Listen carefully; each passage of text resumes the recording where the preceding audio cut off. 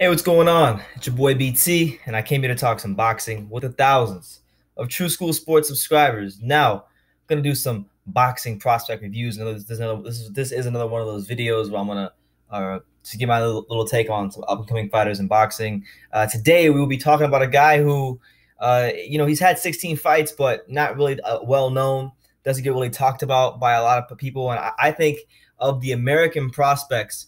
Uh, this is a guy that should be getting more talked about. This is a guy that should be getting more love. And today we're going to talk about Chicago's very own Joshua Greer coming out of that Garfield Park gym, which is also home to the likes of Adrian Granados, Eddie Ramirez, Nathaniel Gallimore, and formerly the home of Ed Brown. Rest in peace, Ed Brown. So let's talk Josh Greer for a second. Joshua Greer, bantamweight, 15-1 with 7 KOs. I think he's another one of those guys in boxing, man. You look at the 15-1 record with the one draw. You look at the 7 KOs, and you're like, just he's whatever fighter. But if you've been following Josh Greer this year, particularly early in the year when he was having fights on Showbox, the guy's been delivering sensational performances. We're talking about, I mean, he had a fight earlier this year on Showbox with James Gordon Smith, another prospect. And, for not having the reputation as a big puncher, since he's been campaigning back down at 118, because Joshua Greer has campaigned sporadically through different weight classes. In his career. I think he's been trying to just find out what weight best suits him. So he's campaigned from as low as 118, as high as 126, so all the way from bantamweight to featherweight. So we're talking, 3 weight classes with Joshua Greer. But ever since he settled at 118, he's looked very sensational. And he had a fight earlier this year with James Gordon Smith, and he got a stoppage victory. He was just moving backwards, and he shot a right hand down the pipe and laid the dude out. And to me, as far as I'm concerned, that's going to be the knockout of the year.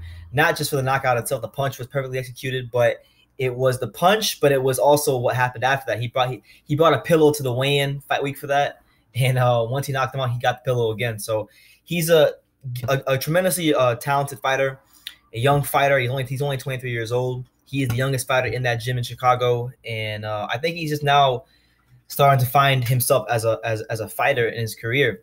Look at his resume. His only loss of his career comes at the hands of Stephen Fulton, another undefeated fighter.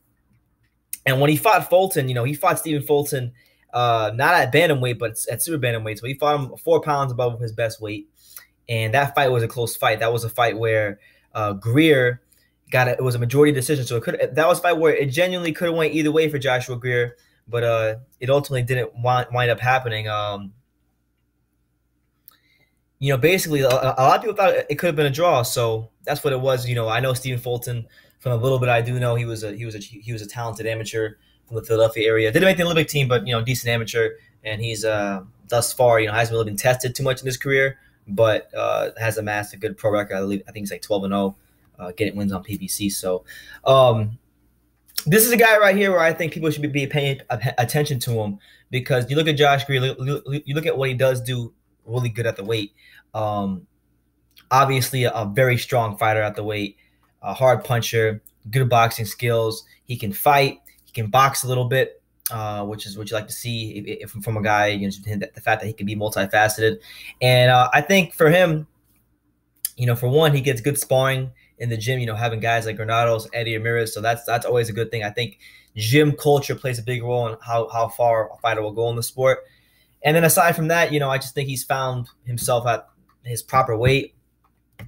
I think he wants the big fights. Recently on Instagram, I saw that he called out Nikolai Potapov. And for those of you guys who aren't following up on 118 pounds, Nikolai Potapov, 17-1-1, 8 knockouts. His only loss, Potapov's only loss, came to Omar Narvaez back in October of this year. That was a stoppage victory for him. But his most notable one came in the form of Antonio Nieves, who you guys may remember fought Naoya Inoue. So it's definitely a good fight for him. If you're a guy like Joshua Greer, you're looking to get into title contention, Potapov is a good guy to fight, because at the time of making this video, he's currently ranked number 12 by the IBF, and he's ranked number 2 by the WBO. So if Joshua Greer wants to work his way up those rankings and get in the line to fight a dangerous fighter like Zolani Tete, or a guy like Ryan Burnett, he can do that by beating Potter Pop. So I wouldn't mind seeing that. Haven't had a chance to watch a lot of Potter Pop. Just I think I've seen clips here and there, but nothing. I don't know enough. I haven't seen enough of him to make a assessment of how I think that fight will play out. But this guy Greer, if you're looking for, because a lot of times people will say, well, American fighters suck right now. The talent pool of American fighters isn't that good. But I think if you're looking for a prospect that doesn't have a glossy record but can actually do something in the sport, this is a guy I recommend you go check him out. Just look no further than his win against James Gordon Smith earlier this year. Probably it's my KO of the year, just for the way that punch was executed and the way he celebrated after it. So this guy's been battle tested. Greer fought the likes of Stephen Fulton, who's a good fighter. Fought him at higher weights. He's fought at higher weights. He's fought at low weights.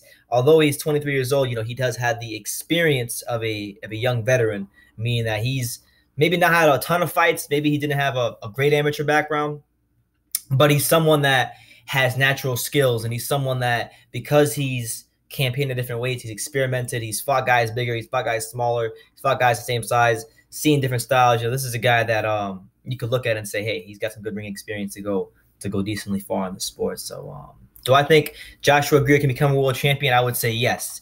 He has some ingredients to become a world champion. He's someone that, if you're looking at a dark horse at 118 to become a world champion, this would be a guy, particularly if you're looking for a dark horse American champion, this is a guy. So I'm putting you guys on notice. You heard it here first. Joshua Greer, don't blink. Go check him out. 15-1-1, 7 knockouts. I think he's a good fighter.